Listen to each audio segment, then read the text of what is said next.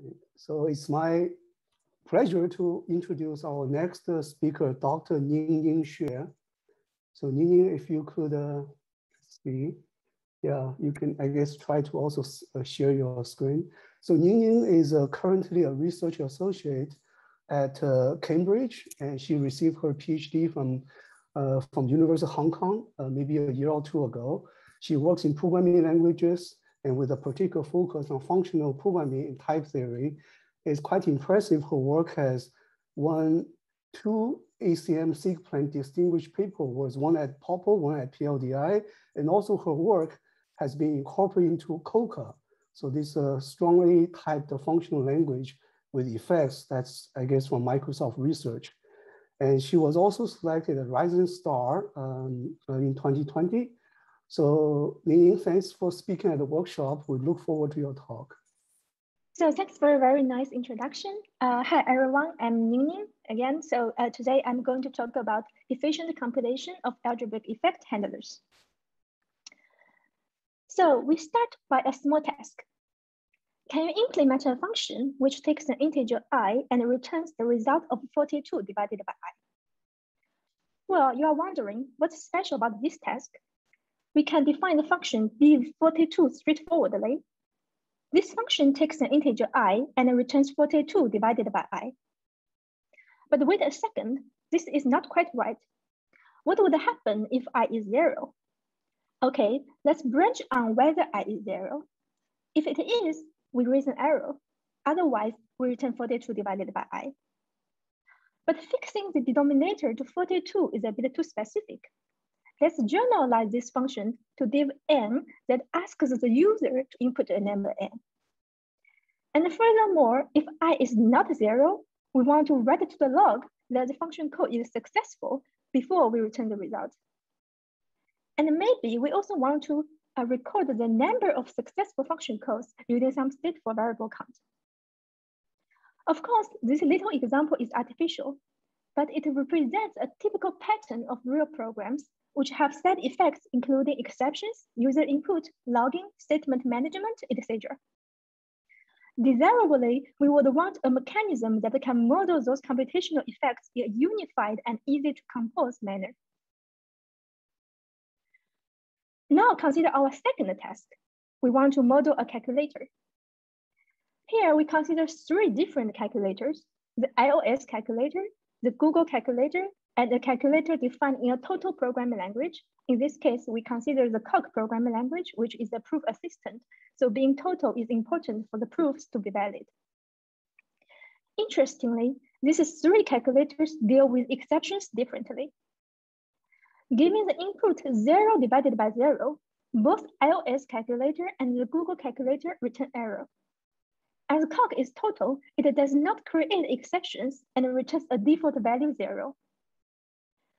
Given other input 1 divided by 0, the iOS calculator still returns error, while the Google calculator returns infinity, and Koka still returns the default value 0.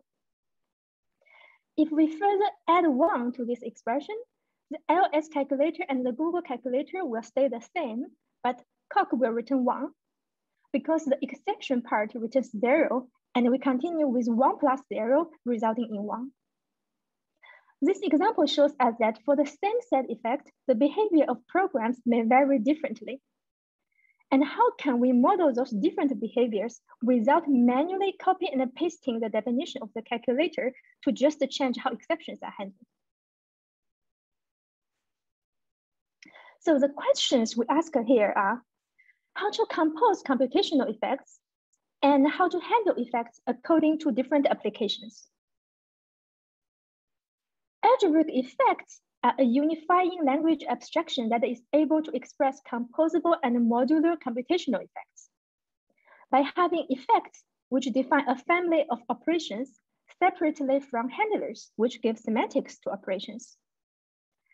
Algebraic effects were introduced by Plotkin and Power in 2003, and algebraic effect handlers were introduced by Plotkin and Pretina in 2009. In this work, they established the categorical semantics of algebraic effects and handlers. And since then, algebraic effects have been intensively studied. There are many language implementations of algebraic effects, like F with first-class effects and handlers, Koka, a functional-oriented language with effect inference, Lynx, a web programming language, and Frank, which has a direct style programming which models handling by applications, and the effect language with lexically scoped handlers and a lightweight effect polymorphism.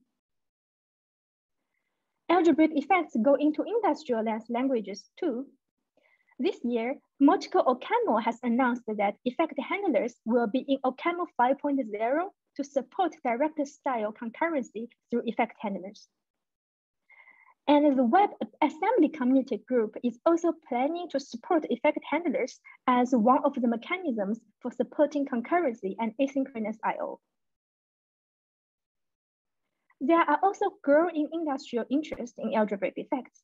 For example, React, a JavaScript library for building user interfaces by Facebook, uses ideas from algebraic effects to design hooks that allow developers to reuse stateful logic. And Pyro, a deep universal probabilistic programming language by Uber, has a library for composable effect handlers for creating new inference algorithms for probabilistic programming. So if you can take one sentence home from this talk, take this one. Algebraic effect handlers go mainstream. The rest of this talk has 4 parts. We will first go through algebraic effects 101, and then I will demonstrate many common examples defined using algebraic effects. We then discuss efficient compilation of algebraic effects, and finally, I will show how algebraic effects are compiled efficiently using evidence pattern semantics as implemented in the Koka programming language. So far, I haven't really told you what algebraic effects are. And the easiest way to understand a concept is always to take an example. Here is an example for what we call a reader effect. There are 3 parts. In the first part, we define an effect read, which has a single operation ask, that given a unit returns an integer. The second part defines the handler for read. Here, X stands for the operation argument. In this case, it is always a unit, and K stands for the resumption. The implementation says that if a program calls ask, it will resume the resumption K with the result value 1. Handlers take a computation, which is represented as a unit taking function. In this computation, we simply call ask twice. Since each ask returns 1, we will get 2 as our final result. In this example, we resume the resumption exactly once, and let's see another example where we never resume, as in exceptions. We define the exception effect, which has a single operation throw, which takes a unit and is polymorphic over its return type, so we can perform throw in any typing context. With the exception effect, we can define, for example, the division function with exceptions. Here, if n is 0, we will perform throw, or otherwise we will divide m by n. Now we can use div in a maybe context. So if the computation does not throw, as in this first example, we will just return just the 21. Otherwise, as in the second example, we perform this div 42.0 will perform a throw, so we will ignore this resumption and return nothing. So the whole computation will return nothing. In practice, always wrapping the computation inside this just is annoying. Also, while in this case, the result is maybe, different handlers may want to return different results. Therefore, effect handlers also provide a return clause, which applies if the computation returns a value. Now we can directly call div, and this return will wrap the result inside a just if the computation returns normally. And if we want to return a list, we just change the definition of the handler. For example, this handler says that if the computation performs a throw, the handler returns an empty list. And when the computation succeeds, it wraps the return result inside a single list. So let's summarize the essence of algebraic effects. To do so, let's first define some notations. In the rest of this talk, we will explicitly and also informally talk about evaluation contexts or code stacks. For example, given this expression, we can represent it as this. Here, the code stacks grow top down. So we have 20, which will be added by 1 and then multiplied by 2. As this function gets evaluated, we have 21 multiplied by 2, and then we got 42. Okay, using this informal notion of code stacks, let's now summarize the essence of effect handlers. Essentially, when handling a computation under a handler, which has a return clause and an operation clause, there are two possible situations. Namely, every computation either calls an operation or returns a value. In the first case, the computation evaluates to a value, in this case v, and we will discard the handler frame and apply the return clause to the value with x substituted by v. The second case captures where an operation is handled. In this case, perform op v calls an operation op and provides the operation argument v. This operation may happen deep in the code stack. Then the handle frame will handle this operation by applying the operation clause where x is substituted by the operation argument v, and the resumption k captures the original handle as well as the whole code stack between handler and the operation code. Let's use our exception effect as a concrete example. If we do div 42 by 2, then the computation returns a value. So we will go into the first case. Dividing 42 by 2 returns 21. Now we apply the return clause, replacing x by 21, and we get just the 21. Now we do div 42 by 0. We know that in this case, the definition of div will cause an operation. So we enter into the second case, and we do perform throw unit. We apply the throw clause, which is nothing. Although k captures the resumption, it is not used in this case. So we will just get nothing as the result of this program. Now, suppose instead of nothing, the throw clause actually applies k to 0. Then we will have k0 here, where k is the resumption. So we will continue the evaluation with k0 on top of the evaluation stack. With this understanding of algebraic effects, let's go back to the calculator example. Using algebraic effects, we can define the div function as this. We first define an effect div by 0, which has a single operation div by 0. And this div by 0 effect is essentially just a variant of the exception effect. Except in this case, the effect takes an integer argument and returns an integer. In the definition of div, when the second argument is 0, we will perform this operation div by 0 and pass the first argument m. Now, the specific application will give semantics to div by 0. In the case of the iOS calculator, we handle div by 0 by always return error. And in the case of the Google calculator, we case analysis the argument of div by 0. If it is 0, we will return error, or otherwise we will return infinity. For calc, we always resume with the default value 0. So note how using algebraic effects, we can define 3 different applications with the same underlying logic, this div function, but just with different handlers for the exception.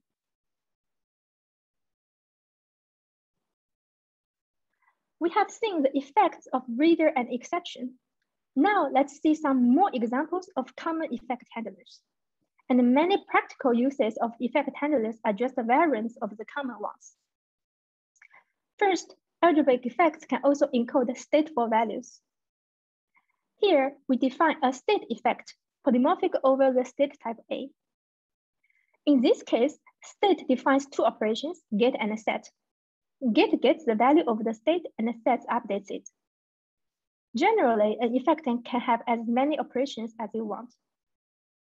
We can define a state handler using the monadic encoding, where performing an operation returns a function that takes in the current state. So the resumption K is always applied to two arguments, where the first is the operation result and the second is the new state. So when we get this value, the operation result and the state will remain Y. And when we set the value, the operation result is unit, and then the new state is X. When the computation returns a value, we ignore the state and return value. And in this example, we provide the initial state 0. And we first set the state to 21 and get it, and then add the state to itself. So we will get 42 for this program. While this is a nice example of the expressiveness of effect handlers, it is clearly not the most efficient way to express mutable state. In practice, state can be implemented more efficiently using parameterized handlers or a primitive state handler. When defining the handler, we have the resumption K available. With that, we can actually resume more than once. The choice effect defines an operation flip, which, when given a unit, returns a Boolean. For example, we can perform flip, get X, and perform another flip, get Y, and get X and Y. In the handler of choice, we implement non-determinism by collecting all possible results in a list by resuming the resumption K twice, each time with a different Boolean result. When the computation returns a value normally, the return clause wraps the computation result inside a singleton list. Now, think about what this computation will return. First, we resume with X being true and resume with Y being true. So the first result is true, which will be put inside a singleton list and gets added to the rest of the results. Then, while X is still in its true branch, Y will become false. And so we get the second result, which is false. Then X turns into false. And we have two results from Y true and Y false, respectively. But since X is false, the result is false. So the final result is a list of all possible choices we can get for X and Y. And with a variant of choice, we can also implement probabilistic choice, where we resume the resumption with different values according to a probabilistic distribution. Algebraic effects are also composable. We have defined the choice and the exception effect. Now consider this program. We want to perform a flip, but there is possibilities that it can fail. So we first perform flip, and only if it is true, we perform another flip as a result, or otherwise we perform a throw. We can handle this computation by composing the handlers we defined before. The handler for exception returns the result into a maybe. So if it fails, we return nothing. And the handler for choice collects all the results. And think about what this computation will return. First, when X is true, we will collect two results for the second flip, true and false respectively. Then, since the exception handler wraps the result into just, we will get a list of just true and just false. When X is false, we perform throw, and the exception handler turns it into a nothing, which gets appended to the result list too. So we get a list of just true, just false, and nothing. We can also compose handlers in different ways by exchanging the order of the two handlers. So think about what this computation will return if we swap the order of handlers. In this case, even though the choice handler is still trying to collect all the results, the exception handler is in a higher level, and when the throw is performed, the whole computation will return nothing. We can generalize the choice effect to the effect select, which when given a list of some A, returns one element from the list. We can also compose select with exception, but here the easiest way to model failure is to select from an empty list. Now we can choose 3 numbers, x, y, and z, from 1 to 15. And if the square of x plus the square of y equals the square of z, we return them as a triple, or otherwise we call failed. The first handler we define, just like the previous choice handler, apply k to all possible choices and collect all the results. This is implemented by the function concatenate. So if x is empty, it also just returns an empty list. Now we can get all triples of possible x, y, and z. Instead of returning all the results, we can also just return the first result by implementing backchecking in the handler. In this new handler definition, we first pattern match on the input list ys. If it is empty, then we return nothing. Otherwise, the list ys has y prime as the first element and ys prime as the tail. And we first apply k to y prime. If the result is nothing, then we continue by trying ys prime. Or otherwise, we just return the just v as the result of this computation. This way, we can effectively return the first result of all possible choices. Select can be used to implement, for example, n queens. The programming pattern is exactly as before. Essentially, we place the queen by columns. So we iterate n times, and in each iteration, the function f takes all queens that we have placed so far. And then for the next column, place a queen on every possible row by performing select from from 1 to n. And if we can safely place this queen, then we add it to the current result, or otherwise we just call failed. With previously defined handlers, for select, we can just collect all the results to n queen or return the first solution to n queens. The last example we consider is the cooperative multi-threading. Since the resumption k are their first class values, you can just store them in a queue to implement cooperative multi-threading. Here we define 2 effects, a queue and a coup. The queue effect is similar as the state effect, which operates over a stateful queue. Here we assume this enqueue operation enqueues a function, and the dequeue operation returns the first function in the queue, or returns an identity function if the queue is empty. The coup has 2 effects, yield and fork. Now we can define a scheduler. Essentially, the idea is that this queue keeps all the resumptions, and when a computation yields, we will put the resumption into the queue and then execute the first one in this queue. And if the computation calls fork with some function g, then we will put the current resumption into the queue and then evaluate this function g under the same scheduler. If the computation returns a result, then this computation is done. So we can execute the next resumption in this queue if there is any left. This way, all resumptions get a chance to run when others have terminated. So now consider this example. What will this computation return? So we first print A, and then we perform a fork. Since we perform a fork, we will put the resumption starting from print C into this queue, and then we will evaluate this expression. So we will print B. And then we will perform another yield. So we will put this print E into the queue, and then we will evaluate the first resumption in the queue, which starts with this print C. So we will evaluate C, we will print C. And then we perform one more fork. So we will put the resumption, which is the rest of the computation, print F into the queue. But remember, here we already have a print E in the queue. So print F is put next to the print E. Print F is put next to the print E.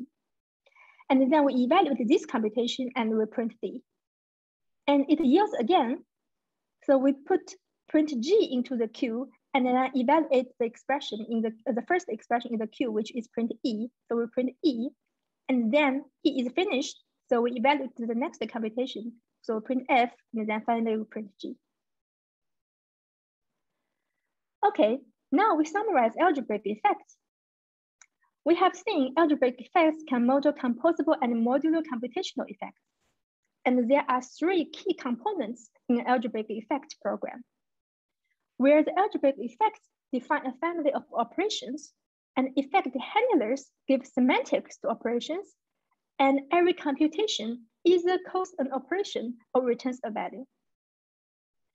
We have seen examples, including reader, exception, state, choice, select, and cooperative multithreading, where the resumption can never be resumed or resumed exactly once or more than once. And all those examples can be expressed in a unified framework with algebraic effects, and different effects and handlers can be easily composed. So it seems everything just works well until you want to compile algebraic effects efficiently. We demonstrated the challenge with this example. In this example, we have 3 handlers in the stack, and we have an operation. So let's assume this handler is the right handler for this operation, because this is, for example, an exception effect, and then we got different handlers in the stack, like handler for exception, handler for state, handler for reader, and we assume this deep blue one is the right handler for this perform op. Now let's take a closer look at how this expression evaluates. So to evaluate this operation, we need to find its semantics in its handler. So we yield up to the evaluation context and hope to find a handler for it. So we go through all non-handler frames and find the first handler. Since we suppose the deep blue one is the right handler, so this case is this innermost handler is not useful.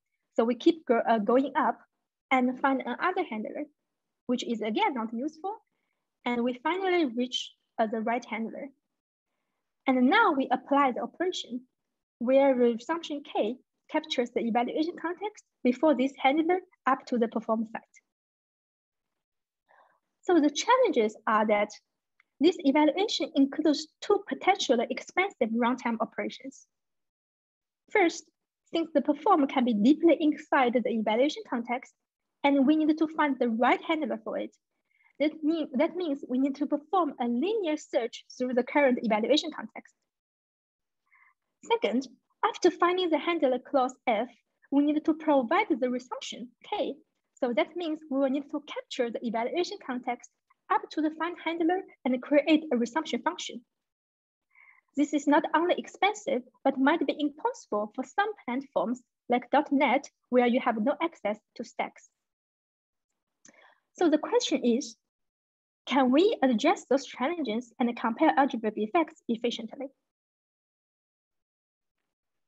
There has been lots of work on compiling algebraic effects using different methodologies. Here, we briefly summarize some of the methodologies.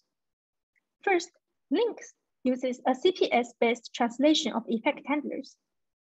However, CPS introduces closure allocation cost. Although Hindlestrom has shown that we can partially evaluate administrative terms at translation time. Lehen showed that with a type and effect system, we can selectively perform CPS translation for only effectable programs. And iterated CPS is also used in the effect programming language combined with capability passing style. However, CPS alone is often insufficient to achieve the best performance result. Multiple OCaml uses segmented stacks, so a one-shot resumption can be implemented efficiently. We demonstrated this approach using an example. With segmented stacks, the code stack is essentially a list of what they call fibers, where a fiber includes a handler and a list of frames.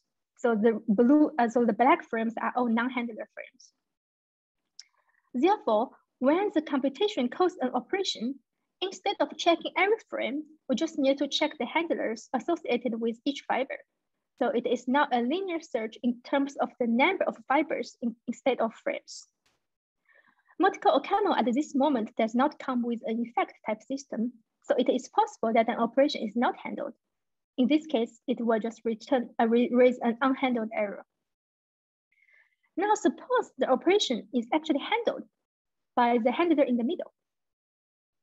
Then we will evaluate the operation clause at the previous fiber with the resumption K directly pointing to the handler frame.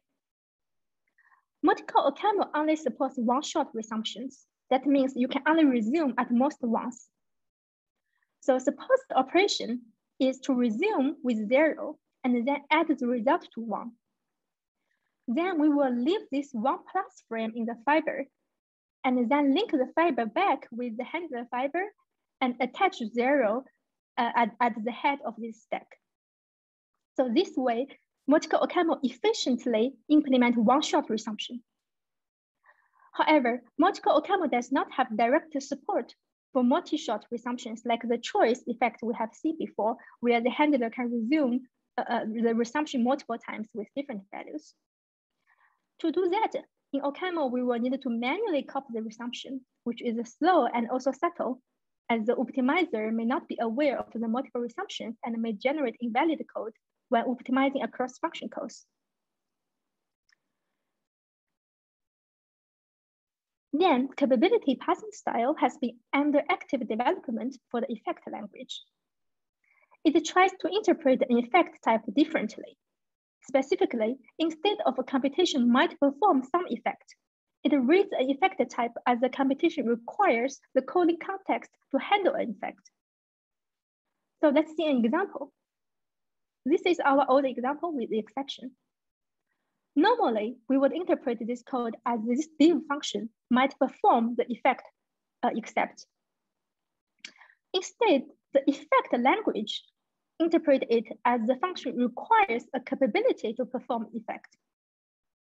Therefore, it translates the function into a function that explicitly takes a handler for throw as an input. So when the computation performs the throw, it performs specifically with this input handler argument. Now, when we define a handler, this handler implementation is represented as a block, and then it is passed to this div as an extra argument. This way, this language implements lexically scoped handlers, and by making the flow of capabilities explicit, an optimizing compiler can specialize programs to non-effect handler implementations and thus achieve efficient implementation for lexically scoped handlers. However, this only applies to lexically scoped handlers. To understand what are lexically scoped handlers, consider this example. In this case, we have a perform of V, which is at the head of the stack. And let's assume the handler for this operation is this one. Then with lexically scoped handlers, this handler will be passed to the function as the handler for this operation. However, since this operation is wrapped inside the lambda, we don't yet evaluate it. Then suppose later during evaluation, we return this function as a value and unwind the code stack. And then we call this function under a different handler for it. Now, according to the dynamic semantics of algebraic effects, this new orange handler will handle this perform. This also shows the expressiveness of algebraic effects where we can dynamically install handlers. However, in lexically scoped handlers, the perform is already attached to the original deep blue one. Now it is problematic, as the deep blue one is not in this evaluation context anymore, so there is no resumption we can capture. So with lexically scoped handlers, we need to reject this program.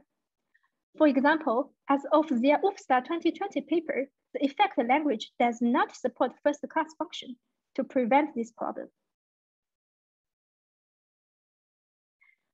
Therefore, capability passing style supports efficient but lexically scoped handlers. In this year's UFSA, the F language proposed a set of rewriting rules which are expressed as source-to-source transformations. Those rewriting rules perform aggressive compile time reduction in the program, which also restructures the program in a supposedly semantics preserving way to explore more opportunity for compile time reduction.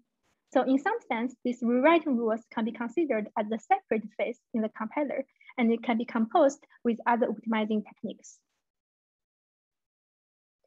In the rest of this talk, we focused on algebraic effects in the Koka programming language, with its implementation using evidence passing semantics.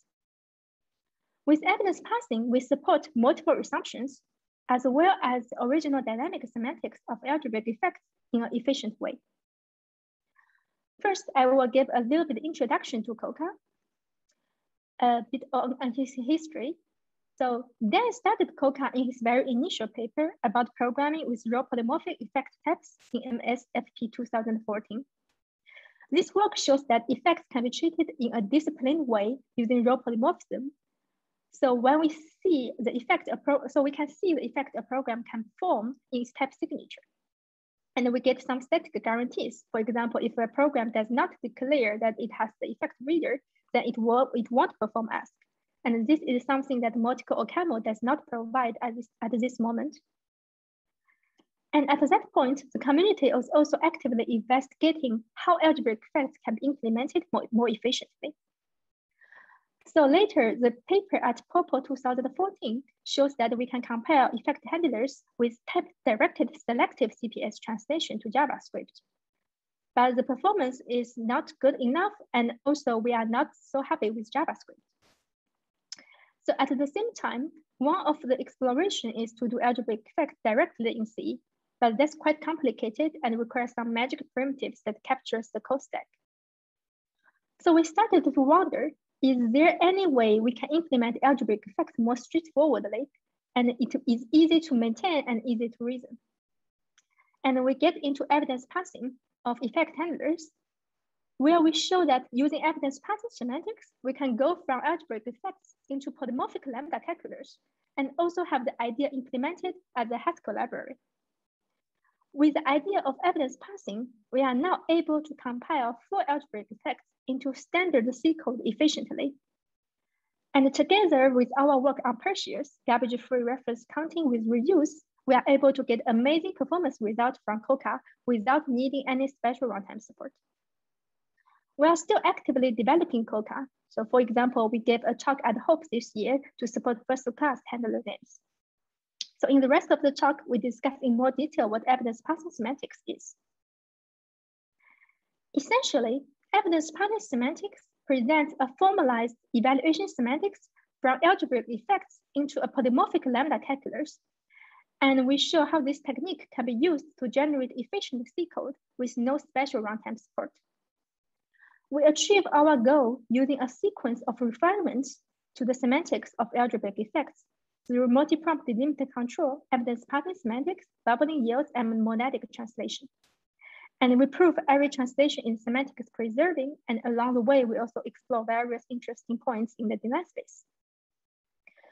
So all the techniques are implemented in the Koka programming language, which compares to standard C code without needing any special runtime support, not even a garbage collector, again, thanks to the Perseus reference counting techniques. We show that our approach is effective by benchmarking Koka against other implementations of effect handlers. Now we demonstrate each transformation. To do so, let's first recall the challenges of implementing algebraic effects efficiently. As we described before, the main two challenges in this work is how to search through the evaluation context efficiently and how to capture the resumption efficiently.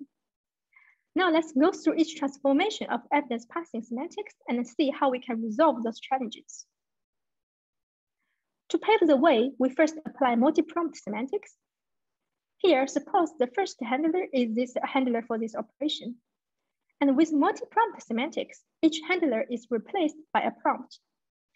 Importantly, each prompt is associated with a fresh unique marker, in this case, M1, M2, and M3. Now, when we perform the operation, we can search through the context and evaluate perform to yield M1, as we know exactly which prompt we should yield to, in this case, M1. Now, prompt will handle yield, where we will capture the resumption and evaluate it to the same expression as before, except we have replaced the handlers with prompt. At first sight, going through multi-prompt semantics does not seem to buy us much because the overall process is still the same. We do the search and we do the capturing.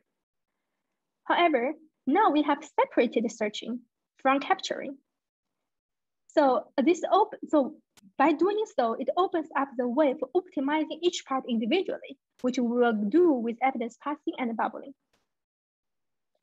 First, we avoid searching using evidence passing semantics, where instead of searching for a handler in the evaluation context, we will push down the current handlers as an evidence vector. Evaluation always starts with an empty evidence vector, but after handler evaluates to prompt, it inserts itself into the evidence vector for the rest of the computation. So now we have evidence for this effect, say F1, and it records the marker M1 and the handle implementation H1. Similarly, the evidence vector keeps growing with more prompts. Now at this point, this yield M1 can directly take the current evidence vector, look up the evidence for the effect F1, which gives us M1 and H1. And then we can directly generate yield M1. So this is the essence of evidence passing.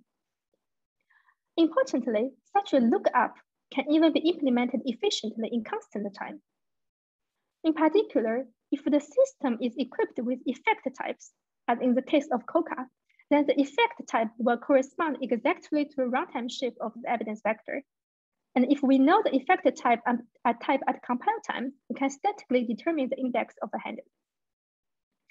Here, the significant difference between evidence passing and the capability passing, as we described it before, is evidence passing maintains evidence vector dynamically, while capability passing turns handlers into capabilities during translation and is thus restricted to lexically scoped handlers. By dynamically maintaining the evidence vector, we are able to model the original dynamic semantics of algebraic text. We can even do more. It turns out with evidence passing, we can often avoid yields by evaluating tail resumptive operations in place. Tail resumptive operations are of this form, where the resumption is directly resumed with an expression E. The reader, and in the case of exception, resume with the resumption with a default value are of this form. So in fact, many common operations used in practice are tail resumptive. And for those operations, once we yield up, we will immediately resume with the result of evaluating E. But that's not necessary. We can directly evaluate E in place. In this case, since we get H1 from the evidence vector, we can replace this yield M1 with the tail resumptive body, in this case, E. So we will be able to evaluate the whole expression without even doing any yields. One subtlety of this optimization is that we will need an underframe to adjust the evidence vector to preserve semantic correctness. We are going to skip the details, but this underframe is the key that we can perform tail resumptive operation while preserving the dynamic semantics of algebraic effects.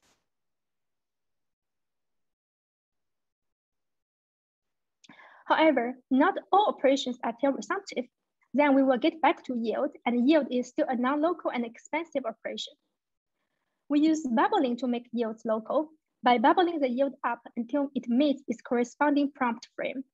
So instead of capturing the multiple frames at the same time, with bubbling, we are going to build up the continuation in little parts. So when we are yielding, we will keep the currently built up resumption as an extra argument to yield, starting with empty. So we extend it with each frame one at a time until we meet the prompt, where resumption is now complete. To summarize, with evidence passing semantics, we have made perform local as we transform it into yield by inspecting the evidence vector. And with bubbling, we have made yield local by bubbling up the resumption piece by piece. Since everything is local, it opens up a way to implement everything in a monad. So with monadic translation, our old example with reader will be translated into a monadic expression like this. I think we are running out of time, so I will go quickly about this translation, but I only have 3 or 4 slides left. So the monad we are using is also regular. It is essentially a reader monad for a current evidence vector and composed with a control monad. So the definition of control it can be understood via this definition of the monadic binding. So in this case, if a computation returns pure, then we will just pass the result to the current, pass the result to the other computation G, or otherwise, if it is yield, then we will push G into the partially built up resumption. So essentially we are performing doubling. And at this point, we can use, since we made everything local and we have a monadic implementation, and at this point, we can use regular compilation techniques to compare the algebraic effects to any target platforms. And in this case, we show like how Koka compiles to the standard C. So in this standard C code, you can also see all ingredients I have just said in the generated code, like the evidence parsing and the constant time lookup. And then we use a control monad to see whether the computation is yielding or not, because in most cases, the computation is not yielding either because it is pure or it is pure resumptive operation. And then if it does yield, then we will build the partially build up the resumption by doubling. And most importantly, if the computation does not yield or it is a pure resumptive operation, then we will just we will take this happy path. So there is no allocation or no yielding. So we just perform to ask with constant time lookup and the implementation. So in our SCP 2021 paper, we have also shown that the old translations are actually semantics preserving, but now we are going to skip the details. For the interested reader, please refer to our SCP 2021 paper. And all the techniques I have just described, they are all implemented in the Koka programming language. And in the paper, we have also compared the performance with between Koka and many other implementations of algebraic effects, like in multiple OCaml or as libraries in other languages. So you can see like, because Koka supports pure resumptive optimization, so when we have like nested effects, the performance of Koka stays almost the same, while the performance for multiple OCaml, for example, will grow linearly. Right. So finally, takeaways. So in this talk, we first asked the question, how to compose computational effects and how to handle effects according to applications. And our answer is algebraic effects. And we have seen many examples like reader choice defined using algebraic effects.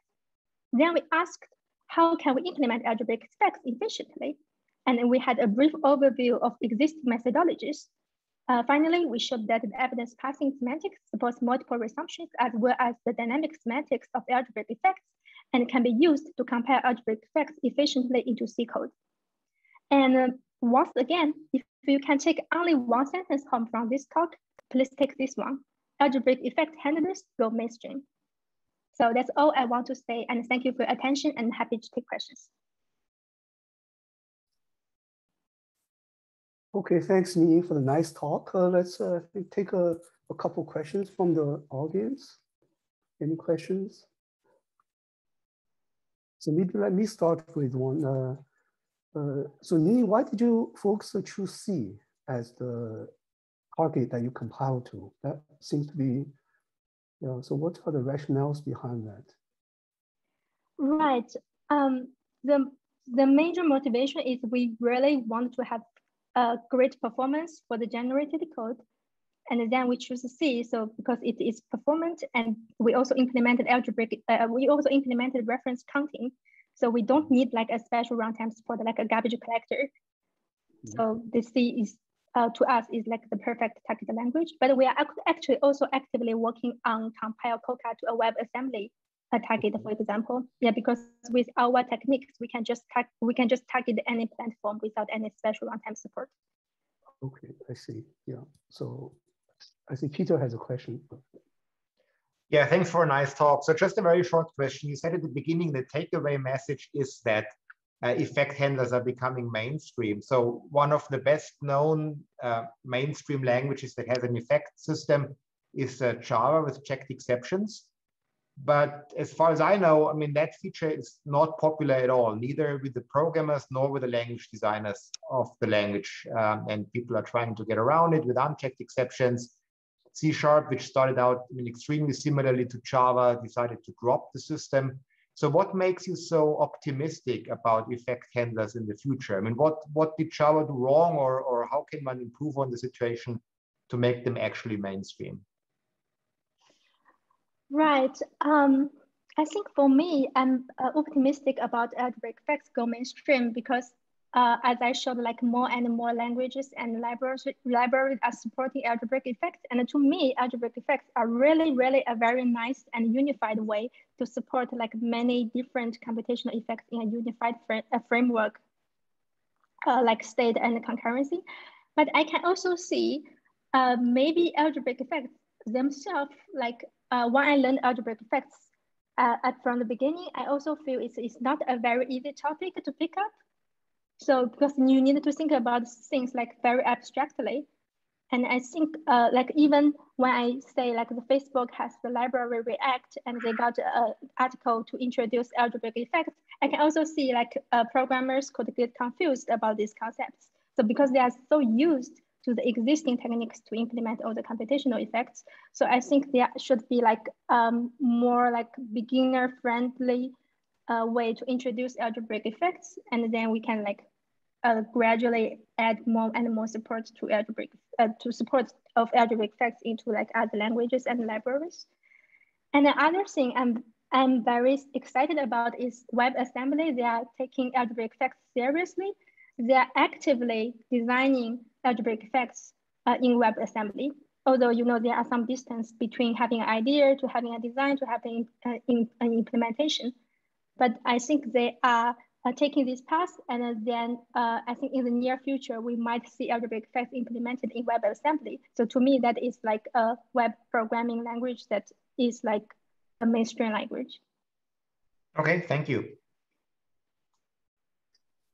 Okay, thanks, Ningning. Yeah, so let's, because time is short, let's hear from the next speaker. Yeah, thanks for the nice talk again.